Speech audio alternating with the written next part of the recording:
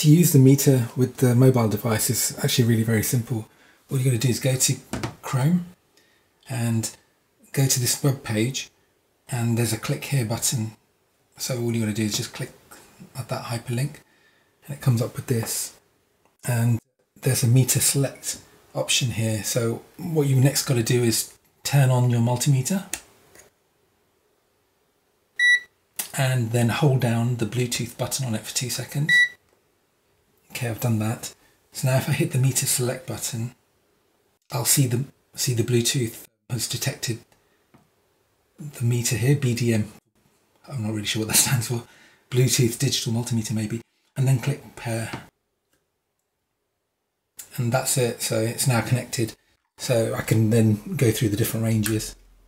So that's millivolts.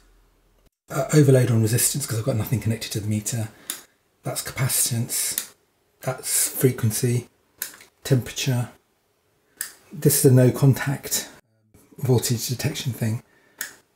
Microamps, milliamps, and amps. So yeah, it all seems to work, and it works pretty fast. Everything gets logged down here as well. And I can select different ranges as well. So for instance, I'm in the millivolts auto range at the moment, and it tells you that it's 20 millivolts DC. But if I hit the range button there, so now that's in not in auto range, so it's still in 20 millivolts. If I hit the button again, there it's now 200 millivolts. So yeah, so the range gets shown here, and this updates all the time, but you can freeze that if you want to by hitting turning off that radio button there, and you can scroll through the values.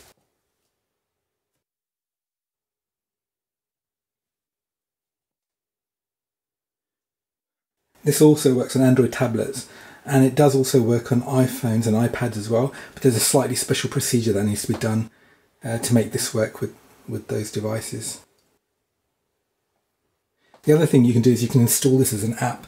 So at the bottom here you can see it says add BLE DMM to home screen. So if I hit that, it says, do I want to install that app?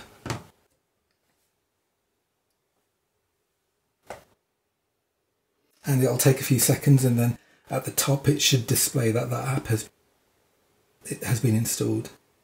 Yeah, there it is.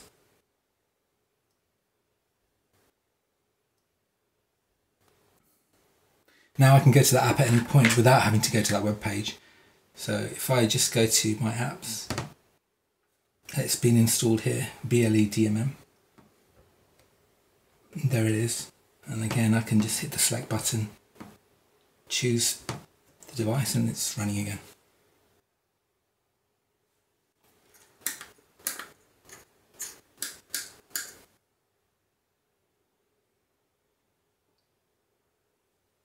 Thanks for watching.